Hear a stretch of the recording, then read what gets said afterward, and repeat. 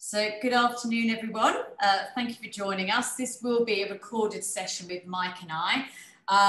Basically, this is going to be a 30-minute webinar about how hospitality can prosper through collaborations. So with Mike Scully, so I'm very, very pleased to be with Mike. Just a couple of things. Make the most of the Q&A. I've managed to get some really good Q&A of some key players in the Dubai hospitality and the UK hospitality market, and brands that are looking to break into mega brands, so artists and designers. So we'll be trying to cover as much as possible with Mike. And yeah, so I'm really, really pleased that Mike is part of our Brains Behind the Brand series. So Mike is the MD of, first and foremost, Hotel and Resorts Group, Asset Group, Development and Operations. And Mike's background has spanned over 30 years with some really key playing five-star hotels and F&B outlets. And as I call Mike, he is the man of veracity. From how many years ago was this, Mike? 25 years ago? Oh my God, I had to think of it, how long ago it was, but certainly yes, it started almost 25 years ago. And I think I left about 15. So fantastic. A lot of water under the bridge since I left there. Yeah. But it's so nice to see it going. And it's, you know, it's one of those brands, destinations, which has got longevity. And if you can never build anything with longevity without having to spend a lot of money to keep it going, it's a fantastic formula. Yeah. And obviously that has been one of them. You know, obviously it's got the location, it's got Dubai, it's got so much going for it, being on the beach. But it's also got a history, and certainly that was one of the success stories. Yeah, absolutely. And I think with you know, with your background, Mike, you know, where, you know, how many years you've been in the industry, I think that's one of the things is with collaborations, and for example, veracity, it is a bit about longevity. It's not about quick and fast and furious. It's more about what you can do with the space over certain chapters, over certain years. And I think I was reading up a couple of your articles from years ago, and there's one line, and it aligned with another line from Reid Hoffman. It was, the travel industry is a highly fragmented market. It's one liner. And then Reid Hoffman has put, no matter how brilliant your mind or strategy, if you're playing a solo game, you'll always lose out to the team. And I thought that's such a beautiful, it's literally one after another. And I saw it and went, wow, that's pretty incredible. Because from where I sit is there's lots of moving pieces, but there's missed opportunities. And I think the words in hospitality experience or authenticity or collaboration can be slightly overused or oversold as such. But what's your take on it? Because I think we're going into this kind of collaboration economy, but I'd really liked your take from someone with so much experience in the hospitality world. No, look, I think that the problem with a lot in hospitality is that when something gets invented or created, and I'll use an example in a second, the rest of the industry jumps on it. And so it probably happens in all industries, but let's take, for example, the latest, or one of the recent concepts, which is lifestyle. Yeah. We spoke about, we were talking about lifestyle, and you know, we collaborated with Thomas Cook 2 or 3 years ago with their lifestyle brands, Casa Cook and Cook's Club. And you mentioned the word authenticity, and Cook's Club was all about natural authenticity, lifestyle, music, entertainment, Z-Gen, millennial, the younger crowd, the in crowd, and you know, I believe that they really got that lifestyle right. And lifestyle started becoming a buzzword within the hotel industry, a bit like the word boutique. You know, everything suddenly became boutique, and now it's everything became lifestyle. But lifestyle without being lifestyle. And this is a problem that we've got, and it gets hijacked, you know, just only because it's a good marketing word, and the marketers hijack these words. So we've got to try and get around that to an extent where if you do create something in collaboration with a brand or in a lifestyle format. And it could be a clothing brand, it could be a shoe brand, it could be a music brand, it could be a dating brand, it could be whatever brand that you happen to align yourself or collaborate with. That lifestyle and the authenticity of the product that you're giving it is key to attracting customers. You know? And I just feel that at the moment we just got everyone jumping on the moment something sounds good, something looks good, people are jumping on the bandwagon. Yeah. And you know, I believe that people sell people buy experiences, they don't buy brands. But brands can sell experiences, if that makes sense. Yes. Well, that's key. From that question, Mike, that's something which came up where I've seen in the hospitality world, like where you go into a hotel or a restaurant, there may be a bolt-on, like a collaboration with another brand, but the brand itself, the hotel brand, does not own the experience. So they just say, look, go off and go into the desert and that's fine. But they don't own it end to end. So do you think there's a missing cog there? There's a big missing cog, and the missing cog is generally, and I'm talking about, you know, particularly the large hotels. We're not talking about the small independent hotel who's found themselves a niche. They're either a diving hotel, or they're an adventure hotel, or they're a mountain hotel, or they're a Shiva Storm type spa, specialist spa destination hotel. They've got themselves the niche, they've got themselves the experience, and they've created a name around themselves. What's happened with the hotel industry, and this is something which the hotel industry really has to come to grips with now, is that they, in the sort of 80s, 90s, the first decade of the century, the hotels essentially were bed factories. And the big groups, for whatever reason at the time, decided that, okay, we're not specialists in anything besides, or we don't need anything besides the rooms, because rooms is what makes the money, and rooms are what make the money. I mean, that is where your big profit.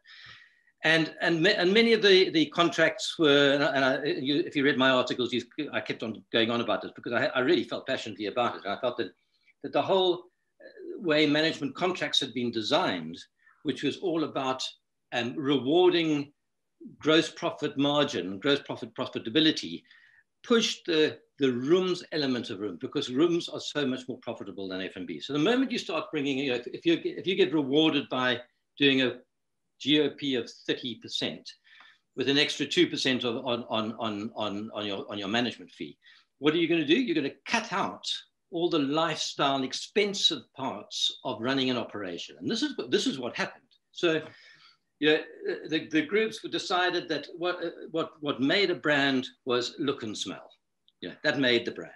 Now, that's not what made the brand. And this is one of the reasons why Barasti and Mina Siyaki and various other projects that we certainly were involved with were so successful, and that we didn't believe that the look made the brand or the smell made the brand, but the experience made the brand.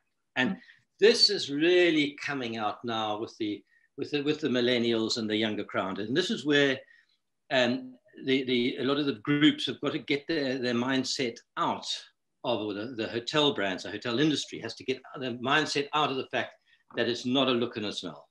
You know, it's an experience. And in order to sell that experience, very often you need the collaboration of brands. And, you know, in today's world of social media and marketing and you know, just the way, you know, your influencer world, I mean, you know, influencer's got a bad word, but there is a place for influence. And you could even say that collaboration with brands, they are your influencer in that sense. And, you know, who you tie up with. And this is, I think, a lot about what today and what you're talking about is, who do you tie up with to sell that experience that you've got? But unless you can create that experience, unless you've got the expertise to create the experience, it's going to be a hiding to nothing for a lot of the big the hotel industry as such. Yeah. You've got to, just because the ethos isn't there, the accounting practices aren't there. So in other words, you know, if you've got to create a fancy restaurant or a fancy bar, you know, your payroll equivalent payroll system doesn't allow you to pay the person you may have to pay more than the general manager in order to make a successful bar and club. And that doesn't work, and it's not allowed, and that's a sort of, and that's something which the hotel industry has to come out of now. Yeah, I've noticed there's a few old ones. There's like the Hilton who collaborated and they created this thing called Live Nation. So it's like, you go to music gigs at the Hilton, they're creating this experience.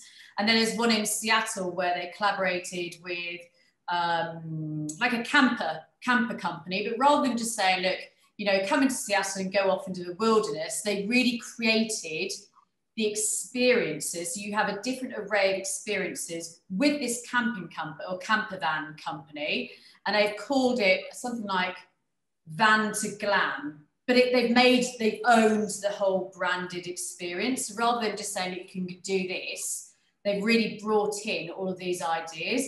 But it does lead me on to a question which David Singleton had asked for. It is a really key question about how you can maximize the space in hotels. So, with what's going on, what kind of things could you be doing to increase the footfall? You've got all of these rooms, we discussed the rooms, but what can you do to reimagine the space with collaborations in these types of, we call them mega hotels, or you may call them something else, your expert brains, but how can you really maximize this space at the moment with what's going on? I think, okay, this is the $1 million question at the moment, and this is where, no one really knows where the industry is going. If you Bill Gates has forecast that the business travel is going to fall by 50%. I think that to certain areas, it certainly will. I think it could fall by 50, 60, 70%. In some markets, in some areas, it's going to hardly be noticed. So it very much depends on where you are, what the market is. So, I think from a real estate point of view, the big pension companies, the big investors who have invested in these huge 200, 300, 400 room hotels and city centers particularly, they've got some serious thought process to go. And, you can't say, oh, well, I'm going to put a club in there or a nightclub or something, because that'll only take, one tiny percentage of all the floor space that you've got available. So, there's so much talk about starting to link in with real estate companies, selling rooms off, maybe more long term for people who want to come into the cities and work 3-4 days a week. Business, office sharing, office space, allowing businesses who want to allow people to work at home for 2 or 3 days a week, but bringing a lot more people in for the other 2 days. They are going to need to have space to do that, and it's not worth their while to permanently have the amount of space to do it. And there's a lot of talk that in the new COVID world, the amount of distance you have and the amount of space you need per person is going to multiply significantly. That's going to may offer give a space demand for hotels. So I think, besides sort of smaller issues, we're talking about now the big companies, the big real estate. I think personally, if I was running any of those right now, I'd possibly be looking at office sharing and creating space for office workers, part-time workers, doing more deals for long-term stays, maybe 3 days a week for a year. So that Monday, Tuesday, Wednesday, some guy's going to come in or lady's going to come in and they're going to take that room. So you give them a package deal for the year, which is advantageous for them and cheaper than staying in a Airbnb or in a part hotel. Because remember, you've just got what happened in the last couple of years, you just had this huge amount of extra capacity coming onto the market. And this is something which everyone has to deal with. One of your disruptors that everyone talks about is Airbnb, and it is a serious disruptor into the business. Now, you never really noticed it because travel was just going so well. You know, everyone was flying everywhere with millions of planes all over the sky. You know, now we're sitting in a situation where all the old planes have gone. No one really knows which routes are going to become, you know, the big routes, what sort of capacity there is going to be. I'd imagine that your transatlantic route is going to come back to close to what it was. You know, we don't know which planes, you know, all the old 747s which were doing the Latin American market or the Caribbean market, which planes are going to take over and do those now. So suddenly you don't have the same capacity that you had on lift. And I believe that certainly lift is going to be one of the biggest criteria of anyone in the tourist industry. You know, how many seats have you got to do it? So that sort of leads you back into the domestic market, and we've seen the domestic market, which is really sort of everyone's banking on that now, particularly in the UK. You know, like the UAE, from what I understand, recently, you know, over this period has done very well out of the domestic market, and that is the only market they had. The UK market had no market because there was no travel. And now we're just waiting on the 17th of June to what we hope is going to be a very, very strong domestic market. And, you know, you've suddenly got, you now have to appeal to that. You know, so we've got a hotel which is in the Yorkshire Dales, and we've just now relaunched, we're relaunching the restaurant, and we're creating the Skipton Bar and Grill. And just to start really trying to attract the local community. You know, before it was a 100-room hotel, and it was really geared to the traveling market, the coaching market. You know, we're now going to take it right out of that market and look at the local market as well as the travel from around the UK and international, obviously, when it comes back again. So you just got to, it just depends on which market you're going for and what you believe to be the new situations, to who you then tie in with and collaborate with in order to try and fill your product. Yeah, and I think with that, on that note, on Airbnb, there's actually, I was doing some case studies on them. So they used to have the live there campaign, where you could go and stay in and go and drink a glass of wine of a Parisian and kind of feel the, you know, where you're living. And they started doing the Go Near campaign. So it's collaborating with all of the brands and people in the local domestic markets and creating experiences, but also offering a platform and insights and trends to help these brands. So they're doing so much, but the return is these experiences, you know, all of these brands coming together. And I think that goes on to a question which Jennifer Pettinger-Haynes, who's MD of Bench Events, she asked the question around, when you look at collaborations, and a lot of people ask this, we also had Omar at Boca asked it as well, Boca Restaurants.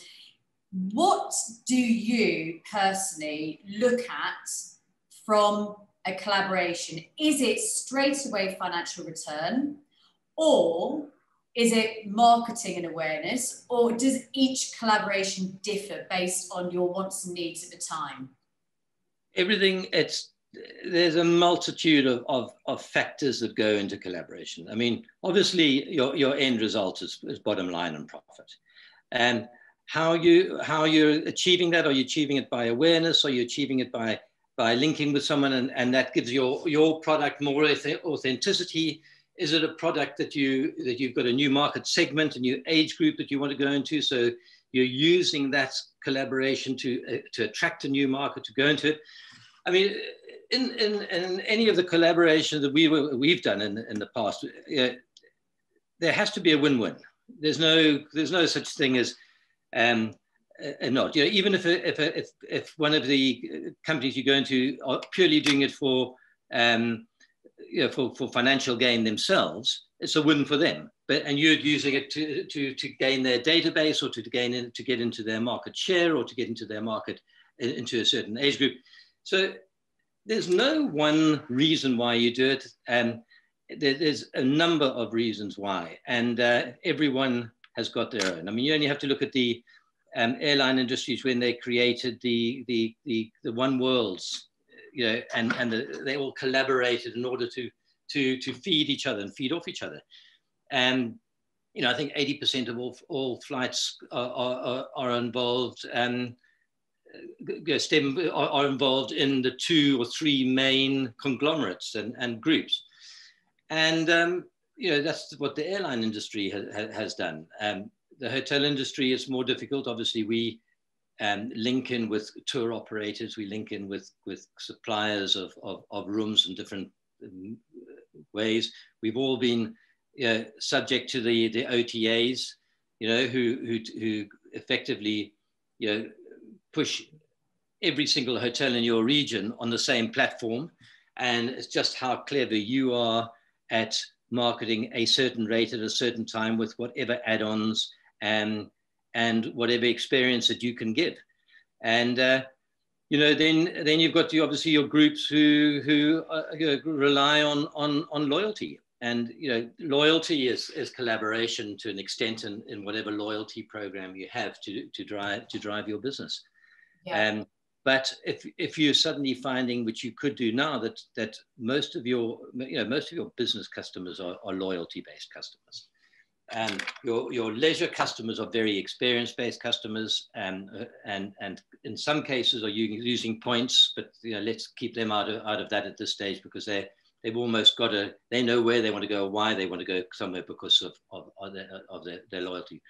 And so they're difficult to attract to an extent. So we're really looking at the open market where someone's got flexibility to travel. Yes, yeah. And obviously, as I say, your OTAs were very, very powerful. Almost they were almost too powerful. And then, but we were getting 40% of our rooms in some cases from them. Now, again, it depending whether you're business or leisure. And then our collaboration with all the different tour operators. The tour operator as such now is going down, and we've been finding that the high street tour operator in the UK, they're just about gone, particularly after COVID. There was a bit of a resurgence just before COVID, and they seem to be buying each other out and sort of resurrecting the high street, and it looks like I think that's just about gone. So it's all going to be about algorithms and online and Google marketing and Google paying and exposure and collaboration with whichever brands you can in order to get your message out. And as with any of the online travel agents, it's a cost, and you've just got to try and if you can sell at the right price and incorporate that cost, you're fine. If you can't, you're going to be on a fine line as to what profitability you're going to be making. Yeah. And do you think, with regards to the industry itself, it used to be, I remember speaking to one particular Michelin chef, and when I spoke about collaboration, he was adamant and said, you'll never get chefs collaborating. Well, a question which is coming up is from CEO of Gates, Name, and they've nailed it. They've had lots of chefs collaborating. But can you see the future is collaborating with competition as well? So you've got the outside your industry collaborations, which are people who are non-threatening as such in that world, but you've also got collaborations with your nearest and dearest, but where you could all benefit. Do you think that will happen, or do you think when things are calmed down, it will go back to them and us? Again, I keep on saying this, but it just depends on the situation, where, when, and how. It's such a difficult model. There will be collaboration in that. We find that if you get a concert coming into town, everyone collaborates with rooms, and because there's a demand for it. If you've got big exhibitions coming into town, there's collaboration which goes on, and sometimes people will price equivalently just to make it attractive and bring people to the destination and the city. The cruise industry collaborates with the hotel industry on land, because people will stop for a night before they go on. So there is tremendous amount of collaboration within the industry. And probably one of the biggest forms of collaboration that we see now is the franchise industry. And you can see your big groups, your Accors, your Hiltons. They are, and the Marriotts particularly, they are collaborating and offering franchises to individual hotels and individual people just to get them on their booking system. And, you know, it's going to be interesting to see whether these franchises now are worth their while. Obviously, you know, before they could have been, and particularly when you start looking at loyalty schemes and things, they cost a lot to have a franchise of this nature. But they also give you tremendous exposure. Now, you know, your destination, I've always believed that, you know, with all the years I was working in Dubai, that no one needed a brand in Dubai. Dubai sold Dubai. You actually didn't need to have a brand. Now, obviously, the destination wants brands because that shows and that gives authenticity to the city and the destination. So there's a very good reason why you do it. But in pure business terms, in most cases, you really didn't need brands because it was. Whereas marginal destinations desperately need it. And you know, in city centres, you need the marketing and the expertise of the brands and the groups. So now what you found is that everyone, or so many properties, have now tied in to a name of some sort. It's going to be really interesting, and they could have done exactly. It could be the right thing to be in right now. Could be the wrong thing to be in, on the basis that you know, you've got a very high cost, and that cost could be going into creating an experience or creating a thing which would have sold itself. And you know, we have to accept that in today's world, there are a lot more avenues of marketing than necessarily through other third parties. Yes, absolutely. And the one thing which Nate Modded, who's CEO of Gates, and he asked a good question, but I do see this a lot actually, because typically the collaboration initiator is the party that wins the most out of collaborations, both financially and social media, etc. How can the collaborating party, the host collaborating party, benefit and have justified returns? Now, my view is, I can see what he's saying there, but I mean, I think it's all about structure of collaborations. But what's your take on that? It could be any. You know, it depends on the product, depends on the place, depends where it is. You know, and if you can get a big enough name, if you're going for a younger market. You know, and we know, for example, that the millennial market, you know, Nike, Jordan, Adidas, North Face, Supreme. You know, these are brands which the youth are associating with.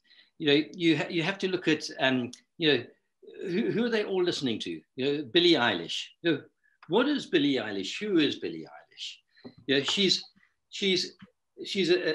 she does her own music. She's authentic.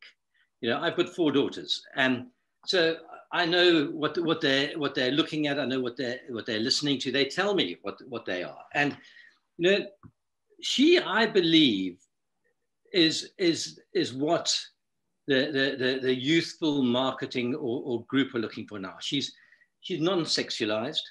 You know, she wears baggy clothes. She has colored hair. She comes across as being authentic.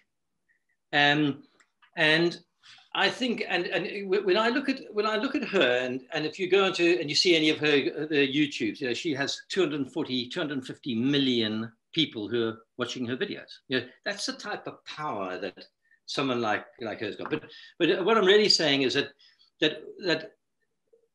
it's an authentic, natural look that people are looking for now. So, you know, I was going on earlier on about it, and only because we're really looking at style, and I was talking about the Casa Cook style. And now, Casa Cook, you know, 2, 3, 4 years ago, and we're still busy working with it now through the new owners and a Chinese group which actually brought Thomas Cook out and brought the brands out.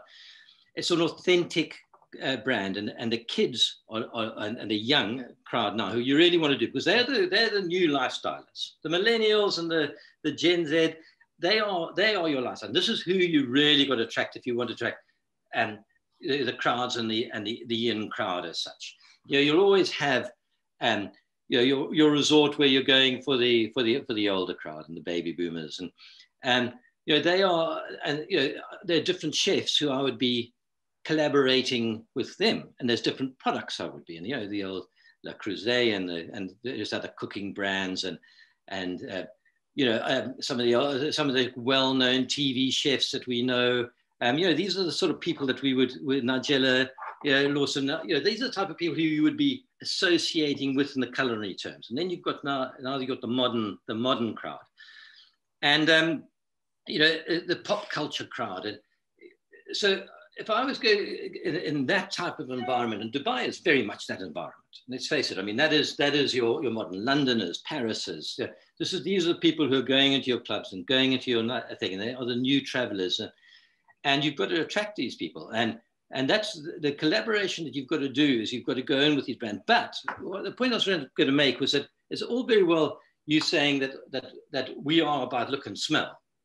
Okay, but then you go and you try and collaborate with a group who, and the younger crowd, who are looking for authenticity. They're looking for naturalness. They're not looking for something that all looks the same. They want it to be adapted to it. They want a genuine experience. And this is where the product has to change now to fit in with the new adapting market. Yeah, and a lot of groups are so embedded in this in the brand, in the old brand, and what they were doing at the time was right. Don't get me wrong. I'm not. I mean, there's certain I had reservations about it only because I'm a bit of a maverick and I like to be out there and create experiences more than I've always been a believer in experience as opposed to look and feel. And you have to have the right look and feel within the experience, but it goes in all in all. So yes, so that's really where we go with that. Yeah, and I think that it's so true. That's why you are so renowned, Mike, because you are a maverick in terms of experience, and you will spot things. I was speaking to a millennial last week about a collaboration with, it was National Geographic and Coors Beer. So they had two explorers, they all collaborated, they went on a trip. And this millennial just said, why is there not a hotel brand involved and a couple of really cool chefs who chefs come trekking with us and tell us to cook in the mountains? And it was just like, I didn't even think of that. What a cool concept where you bring in brands together. And again, it's just that extra, at the end of a trip, you stay at the hotel and you come up with some ideas. But I think one other person came across and they said, they're working for this multinational hotel and restaurant chain, and there is buckets of pushback from top level saying, just do what we've always done. And to do an authentic theme in the restaurant has been pushed back. To do a lifestyle experience has been a pushback, but it's a strong brand. Now, what's your tip from being an one of those top dogs where people would come up with these ideas? What's your tip in terms of not manipulating, but showcasing the absolute benefits and necessity of doing this moving forward? Okay, I think you've got to show examples, and we're in partnership with a group called Levitt in Dubai, and I think most of you would know the Cove Beach Club. Yes, I looked at it earlier. Which just opened up. Now, they are probably your best example, and a couple of we started with them a long time ago. We're building 3 hotels in Ethiopia with them, and they. And you're finding a couple of the fairly more adventurous brands who I have a lot of respect for, leisure brands. They came from the East and they've now sort of infiltrated into the Dubai market, very forward thinking. And they've now partnered with Levitt on the basis of understanding that you need that kind of expertise in. And I think that if anyone's struggling, this is what I was saying a little bit earlier about some of the big companies. They're so entrenched in their ideas, and they're probably not convinced yet that there's a new market out there that they have to drastically change, because everyone is, they've employed people for the last 20 years with that mindset. So everyone, the culture is in that mindset, which is the old mindset. So it's not easy just to change it. And the problem is, the bigger you are, the more difficult it is to change a mindset or to change a culture on the basis that there's too many people who've been hammering that in. So you almost have to collaborate to bring this in. And their management could well be looking at their resources, whoever, and saying, well, yes, maybe we believe that that's the way we should be going, but we don't believe that our resources are capable. You know, we're not paying it, but what I say earlier, they're not necessarily paying the coolest DJ, or they're not paying the coolest restaurant manager, or they're not paying the coolest chef of the day, which is all part of that culture, you know, and you have to do that in order to do it. So, you know, you could have to spend a lot of money on trying to change something, but if you haven't got the resources and your staff aren't able to do it, maybe the decision from the top guys is right, you know. You know, so it all has to fit together. And I think when you start looking at collaboration, you know, and you start going into the big brands, they're not going to jump into bed with every Tom and Dick and Harry on the basis that to try and get their brand out there, because if you don't fit their brand, they don't want to be associated with you. Yes, you know, yes, so it has to be justified, and there has to be a, you know, yeah. So, you know, the big athleisure groups now, which are, you know, your Nike, Puma, and they're going into the athletic leisure market, which is a huge market, and you know, they're billions. Their revenues are billions. Now, obviously, with the high street suffering, they're going to be looking for avenues to partner with people, but it doesn't fit to partner with a business hotel where it's all marble, all air, wrong clientele, no spark, no fire, no thing. So they're going to be looking for opportunities. So, you know, the big groups have now got to be changing their product. They've got to be gearing themselves to be attractive to this type of collaboration, this type of market. And you know, your gaming market is a huge market. This esports, gaming. You know, these guys, they're 50% of all internet users have done some form of gaming. And you know, so you know, if I was in a big city hotel at the moment, boy, and we're actually looking at it with our Skipton property. We've been looking at it for a while now, is to see how we can attract the gaming market. You know, can we have gaming rooms? Can we have gaming events? You know, you only have to look at how popular the darts, these huge darts events are going all around the country.